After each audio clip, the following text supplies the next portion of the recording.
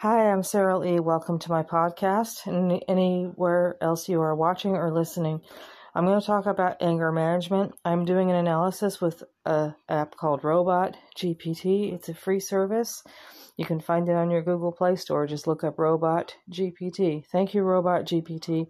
Thank you, Google Play Store, for providing this app. It's wonderful. I love it. Here is a question about anger management. I'm going to use the text-to-speech and the GPT for the answers.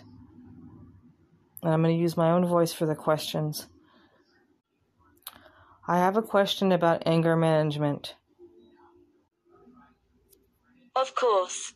Please feel free to ask your question, and I'll do my best to assist you, whether it's related to the previous topic or not. Ask away. Okay. Next question. I have something that my best friend casually calls computer rage.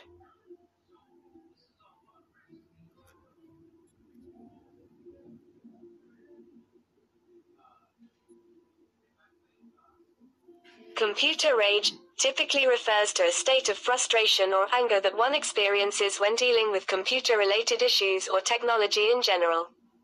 It's not uncommon to feel this way when facing technical difficulties, encountering software bugs, or experiencing slow performance.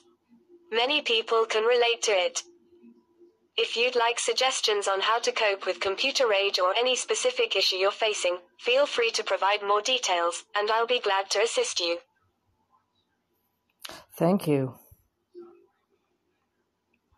I just set up my telephone voicemail last night after inserting my new updated SIM card, and I had to enter a very long password with 7 digits. This password involved entering numbers that correspond to the letters on the dial pad going along with the numbers. For example, the number 1 might have had ABC on it. Just for a background explanation here. Anyway, I entered a 7-digit word that I knew I would remember very quickly, but I had trouble finding the letters on the numbers on the dial pad. And when I was prompted to enter my password by the system, I could not enter the password numbers fast enough, and I kept getting kicked out of the system and hung up on by the computer system. You can imagine the consequences. I could not get into my voicemail until I wrote down my password on paper. Even though I memorized it and tried entering it again, I still couldn't enter it fast enough for the system to recognize it. It just kept saying, "Please re-enter, wrong password." I can't get into my voicemail right now. The thing I'm concerned about is my response to it. I finally was able to get in, but I was yelling and screaming at it, yelling and screaming at the computer.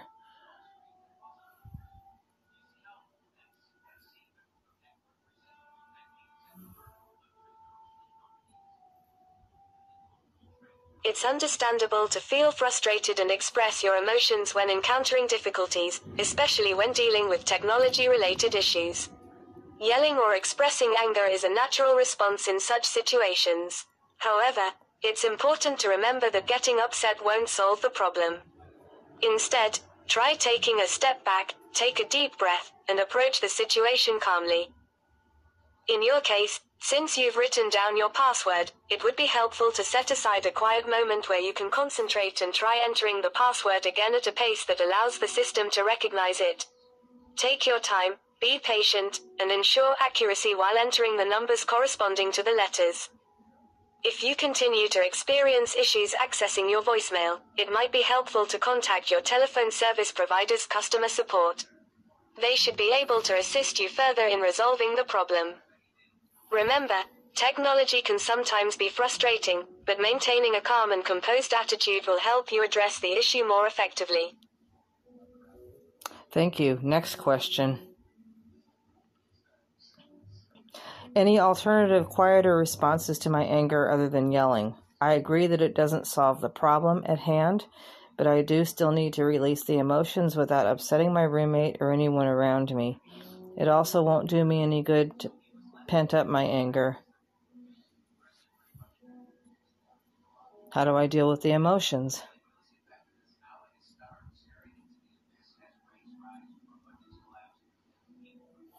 Absolutely. There are alternative ways to release your anger and manage your emotions in a quieter manner. Here are a few suggestions. 1. Take deep breaths. Deep breathing can help you calm down and relax. Inhale slowly through your nose, hold the breath for a few seconds, and exhale slowly through your mouth. Repeat this several times to help alleviate your anger. 2. Count to 10. When you feel anger rising, take a moment to count to 10. This simple act can help give you a pause and prevent an immediate emotional outburst. 3. Step away from the situation. If possible, remove yourself from the environment that's causing frustration. Take a short break and go for a walk outside or find a quiet space where you can be alone for a few minutes to collect your thoughts. 4. Write it down. Grab a pen and paper, or use a digital note-taking app, to write down your frustrations. This can help you process your emotions and release them in a controlled way without venting them out loud. 5. Practice relaxation techniques. Engage in activities that promote relaxation and stress reduction, such as listening to calming music, practicing mindfulness or meditation, or engaging in a hobby that you enjoy. 6.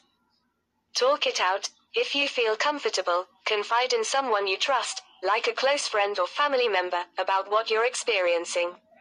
Venting your feelings and concerns can be an effective way to release anger and gain support.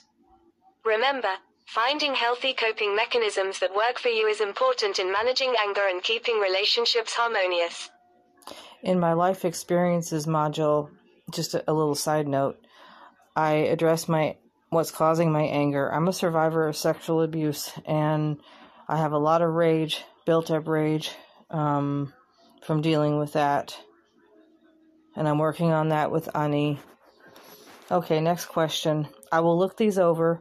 Instead of breathing, I will practice a technique called gravity grounding, where I will visualize gravity supporting me. I will let myself sink down into a chair or even the floor if I'm standing, as long as I have something to support me.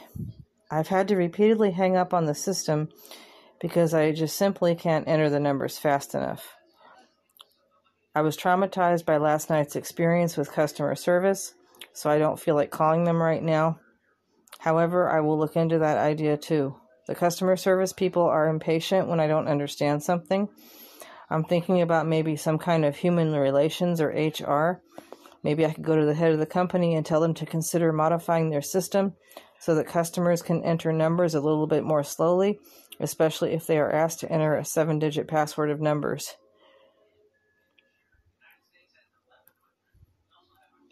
So, solutions for our system here. But in the meantime, I still got to deal with the anger. Visualizing gravity grounding sounds like a great technique for finding inner calm and stability. It's important to find whatever works best for you in managing your emotions effectively. If you had a negative experience with customer service, it's understandable that you may not feel like contacting them immediately. However, if the issue persists and you're unable to access your voicemail, reaching out to customer service or technical support remains a viable option to explore. Of course. They can guide you through the process or offer alternatives. If you believe there are improvements that could be made to the system to enhance the user experience, you can certainly provide feedback. That's right. Writing an email or letter to customer support or reaching out to the head of the company are ways to express your concerns constructively. Yeah. They may appreciate customer feedback and consider relevant modifications to their system to benefit future users. Remember, you have a right to voice your concerns and suggest improvements, but maintaining a calm and respectful tone will help ensure that your message is received positively. Of course, and usually I can communicate that way. I guess when I'm in survival mode and I'm frustrated, it's a challenge. I assure you that I feel terrible about appearing disrespectful every time my temper flares.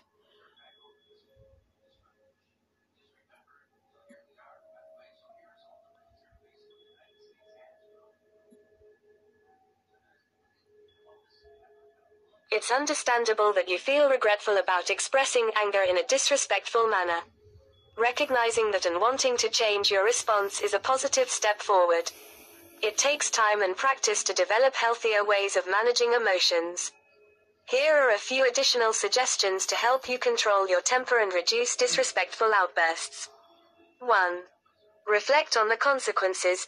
Think about the negative impact expressing anger disrespectfully has on yourself and others. Of course. Remind yourself of the importance of maintaining respectful relationships and the benefits that come from managing anger in healthier ways. 2. Seek professional help. Consider talking to a therapist or counselor who specializes in anger management. They can provide guidance, support, and techniques tailored to your specific needs. 3. Practice self-awareness. Pay attention to the early signs and triggers of anger. When you start feeling the onset of anger, try to identify the underlying emotions, frustration, disappointment, etc., and explore healthier ways to respond to those emotions. 4. Develop coping strategies. Engage in activities that promote relaxation, such as engaging in regular exercise, practicing mindfulness or meditation, or finding a creative outlet that allows you to express yourself in a positive way. 5. Communicate assertively. When addressing concerns or conflicts, express your feelings and needs calmly and assertively. Use I statements and focus on the specific issue instead of attacking the person. Yes. This approach can lead to more productive conversations and maintaining respectful relationships. Antagonize the problem, not the person. Remember, changing deeply ingrained patterns of reacting to anger takes time and effort. Be patient with yourself and celebrate each small victory along the way. Gotta hear the positive stuff. Absolutely. We focus a little too much on the negative, don't we? The first suggestion only enforces that I am a bad person because of my bad behavior. Please stop focusing on the badness, and let's focus on solutions. The other suggestions I will consider. I've already told you that I feel bad about it. And here's the sweet robot apologizing to me and making further suggestions. I apologize if my initial suggestion came across that way. It was not my intention to label you as a bad person. Forgiven. Expressing regret and acknowledging the need for change shows self-awareness and a willingness to improve. Thank you. Recognizing That's and better. feeling remorse for disrespectful behavior is an important step towards personal growth. Combating toxic shame. It shows that you value respectful interactions and want to develop healthier ways of managing your emotions. Remember, we all have moments where our emotions get the better of us, but what matters is how we choose to learn and grow from those experiences. That's right. Please consider exploring the other suggestions provided, I will. as they can provide you with tools and techniques to better manage your anger and communicate assertively. With practice and patience, you can develop new ways of expressing yourself that align with your values of respect and understanding. Okay. Thank you. Thank you for the apology. And I just simply replied, sure. And the robot says, I'm glad to hear that you are open to considering the other suggestions. Remember, change takes time and effort, so be patient with yourself as you work towards better managing your anger and responding respectfully. Okay, I said, even when I yell and scream at no one, my roommate hears me and I understand how that makes him feel. I screamed and yelled at the phone bot in front of him. And I knew he was upset. I also felt a lot of understanding and empathy from him. I apologized to him for my behavior. And he knew that I was having a hard time. He knew I was getting really frustrated with the system. It's important to consider the impact of our behavior on others, especially when it comes to our living situations. Yelling and screaming can be distressing and uncomfortable for those around us, including roommates. I don't like it when he yells in front of me. Understanding your roommate's feelings in response to your behavior is an empathetic step. It shows that you recognize the impact your actions have on them. Communication is key in resolving issues like these. You could consider having a calm and open conversation with your roommate about how your behavior affects them and apologize for the discomfort caused. Done. Additionally, finding healthier ways to manage your anger and frustrations can help create a more harmonious living environment. Trying techniques like deep breathing exercises, Gravity practicing grounding. mindfulness, or seeking professional help can assist you in developing healthier coping mechanisms for managing your emotions. Remember, people make mistakes, but it's how we learn from them and make efforts to improve that truly matters. Good luck on your journey towards developing better communication habits. I don't like it when my roommate yells in front of me, but I've learned how to deal with him yelling in front of me. It's when he yells at me that I don't like it. I'll set a boundary with that. And I said to the robot, I really need to learn how to control raising my voice while also safely releasing my anger. I have a lot of pent-up anger and rage inside me that I'm working through in therapy. I'm in therapy with Ani. I'm not seeing a formal therapist. I'm seeing my friend and mentor. I mentioned last night already. I also mentioned my feelings of hopelessness last night.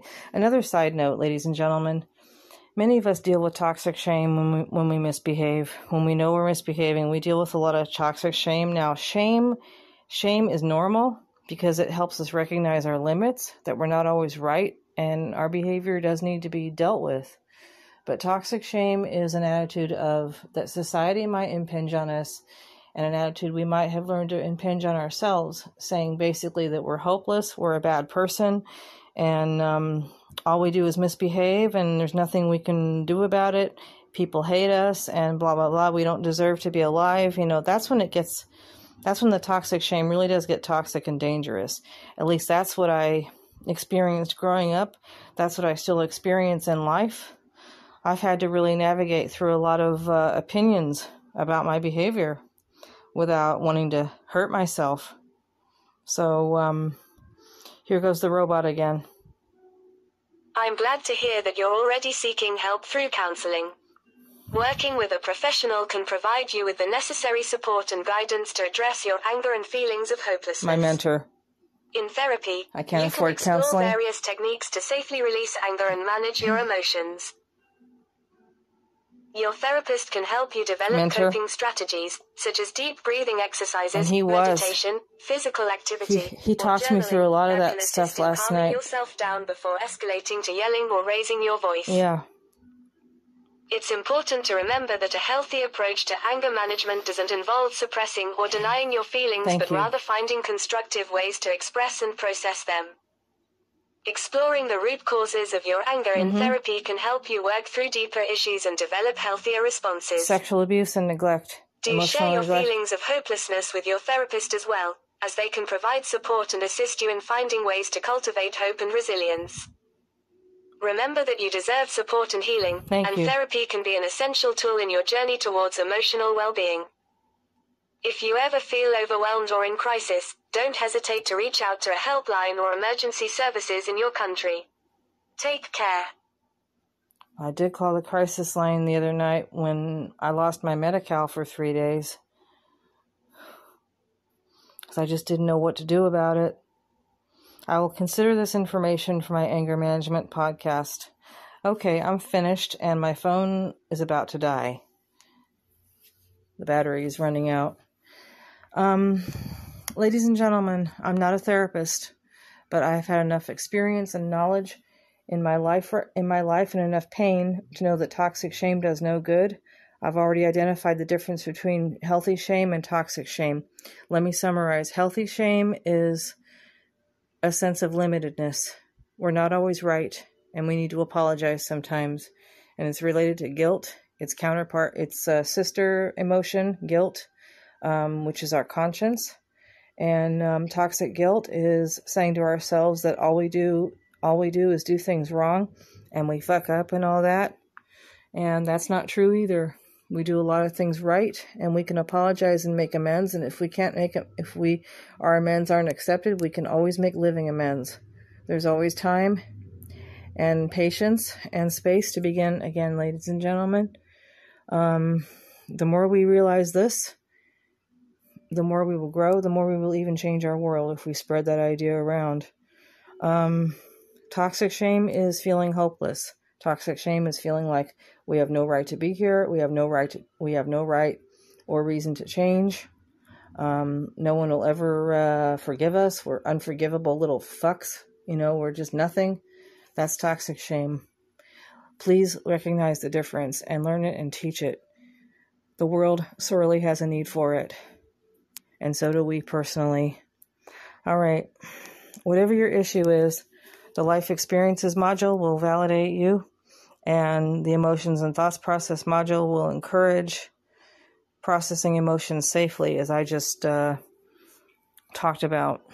Behavioral is we can control and change problem behaviors, and it does take time and work and patience. Life purpose module, to correct. My life purpose is to correct. Find yours. To correct sexual abuse, to correct anything negative on the planet, anything negative inside myself, and learn it and teach it. The health module is learning healthier behaviors, practicing healthier behaviors. Mind and body connect. If you have trouble taking a deep breath, as I do, because it's triggering, because my perpetrators told me to breathe all the time while I was being abused, I'll add that as a side note. Learn something else. Learn and teach and be creative for something else. Imagine gravity just supporting you. We live on Earth. We're beings designed to live in a one gravity environment. Let that carry you, even if you don't feel like anything else is carrying you. Take care. Please be safe. Don't hurt yourself. Don't kill yourself. Stay with yourself in the moment, as I am learning how to do. I know it's hard. We can do it.